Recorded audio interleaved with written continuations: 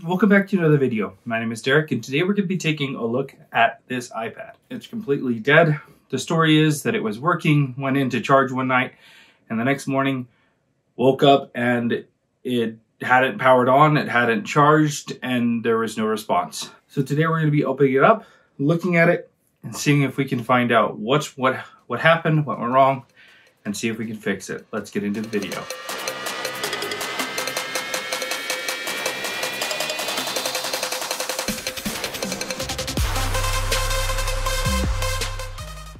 Alright, so we've got the digitizer and display off. The battery has some kind of pressure where you can see where it's been rubbing against the back of the display, but it's not swollen. Could be that there's something going on with the battery. Could be that there's something going on with the TriStar. Hard to say.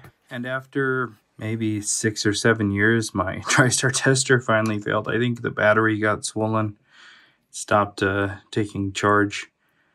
So it's not working. I'm going to see if I can actually get it to work. I just took it apart so I could inject some voltage into the battery. All right, so got my power supply voltage set at 3.7 volts. So we'll put the black probe to the black wire, and we're going to put the red on the red, and we're going to watch the amperage go in and do this for maybe 10 seconds or so. Give that battery a chance to just speed charge real quick. Now let's see if this will turn on. It turns on. Okay, could have tested the TriStar before taking this out, but let's go ahead and plug this in. It says device connected, quick test. Dock test's okay. And the TriStar tester, it's moving through. It's gonna probably pause a little bit. This is one of my slower TriStar. Can't find the other one. TriStar testers is hanging a lot on that 63, which means it might just have a bad TriStar, and that might be the cause of it not wanting to charge or power on or anything like that. So, warning, it says fail. So let's look at the details, and it does fail on one of the TriStar lines. That tells us that it definitely has an issue with TriStar. So let's take a look and replace that and see how it goes. So now we just need to remove the motherboard. So I'm going to take out the bottom 2 screws, battery screw, and the screws on this top plate that go across the top. Now I know some people will just simply take out the TriStar, leaving the motherboard in the frame. I just don't feel comfortable doing that on any of the iPads, just because I hate how close I am to a lithium cell. And when I'm under a microscope, I can only really see what I can see in the field of view under the microscope. So I couldn't tell unless if I'm damaging something like the battery with the hot air. So I'm gonna make sure we disconnect the SIM and these coax connectors. We'll disconnect the speakers. Use a spudger and pry up the charge port. Whoops. Use some isopropyl alcohol to help loosen up the adhesive under the motherboard. And before I forget, we'll also disconnect the flexes here, and we'll do the ones at the top, like here, the camera, these coax cables. And pull out the charge port now. Now we can push the spudger up a little bit more, add more isopropyl alcohol so the board lets go without flexing it too much, and we'll continue to slide the spudger up until the board wants to pop away. All right, and out comes the board. You can set this aside for now. Grab the shield that's protecting the board on the corner here. We'll lift it up, pop this guy off, and we'll take a look at our TriStar. All right, so I've got this old iPhone 7. Quickly run a TriStar tester on it. All right, so charge port tests fine. TriStar tester died. Let me go jump it again, give it some more juice. All right, we got enough juice to do it, test it again. We'll plug it in, test the dock. It's okay. We'll test TriStar. There, you can see better there. All right, and it passes. So we can steal our TriStar from this old iPhone 7. I wonder if it's missing the pentalobes, so I might be able to just pry on it. All right, let's open it up. All right, so we got the motherboard out. We'll secure it and we'll lift off the shield.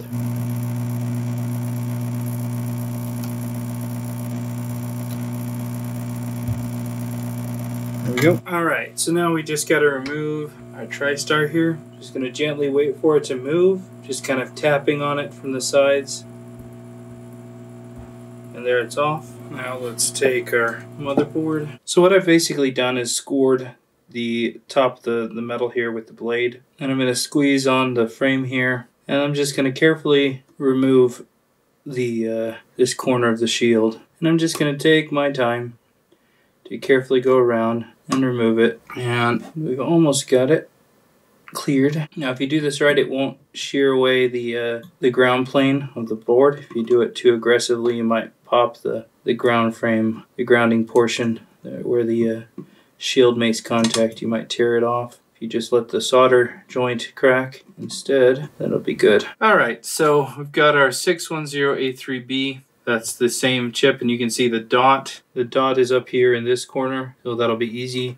I've put a shield to kind of cover up the plastic connectors here just to make sure we don't hit them. And we'll come in with our hot air and we'll pop it off. What's quite nice is this top section doesn't have any components. So when it does come off, I can basically just slide it upwards like that. That way I won't knock off any components. And we're in and out there. We're in and out in a time where it'll not overheat the area. Alright, so we're going to add a little bit of flux down in there. We'll come in with our soldering iron. I've got a little bit of 138 on the tip of my iron. This will help as I go around to help lower the overall temperature that the solder needs to get to in order to want to be wicked off the board. I'm going to flip the board around so that it's easier for me to get at it. Alright, we'll get out some wick.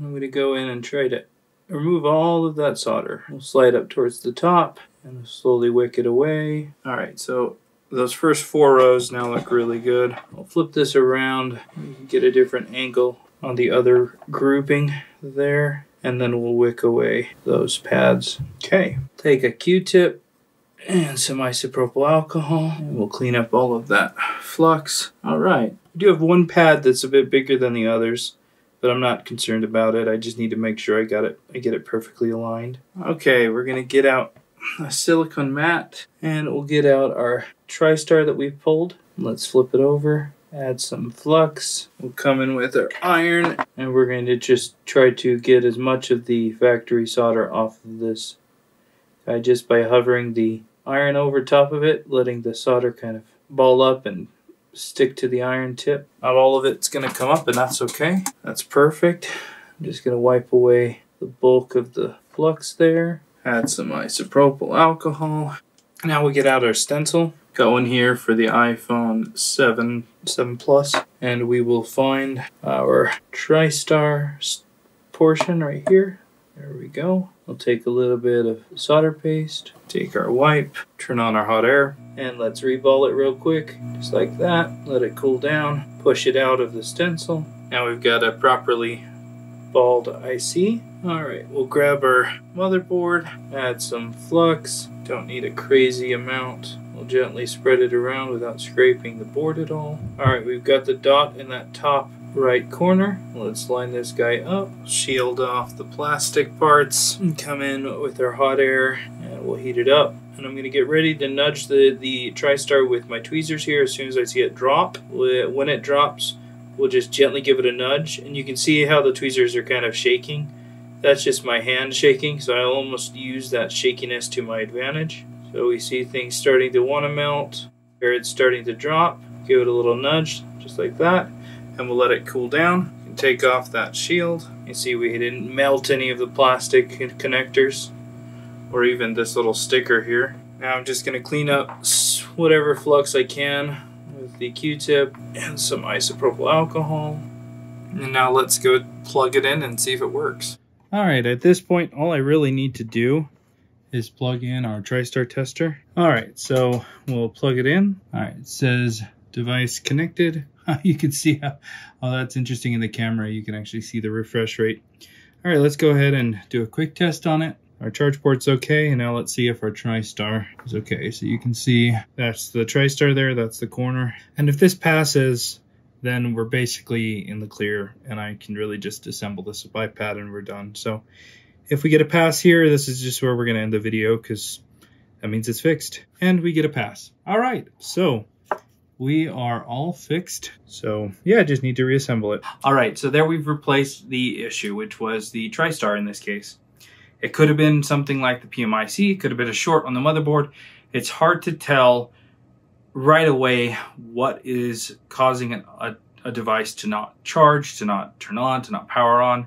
So having a tool like the TriStar tester, even though this one needs either a new battery or, well, the issue is it's not charging, so I'm having to inject voltage into the battery, jump starting it. It's also 7 or 8 years old, so it, you know, probably just a battery. But that being said, having a tool like that allows to easily troubleshoot an issue with basically any Apple device. And also knowing where I can source a compatible component, in this case the TriStar. This iPad was the Model A2200 or the iPad 10.7 or the iPad 10.2 7th gen. So this TriStar is compatible with the iPhone 7 Plus.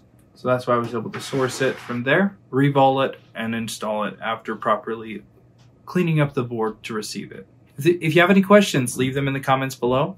If there's something that you'd like to see in a future video, let me know. Thanks a ton for watching, and we'll see you tomorrow for another video.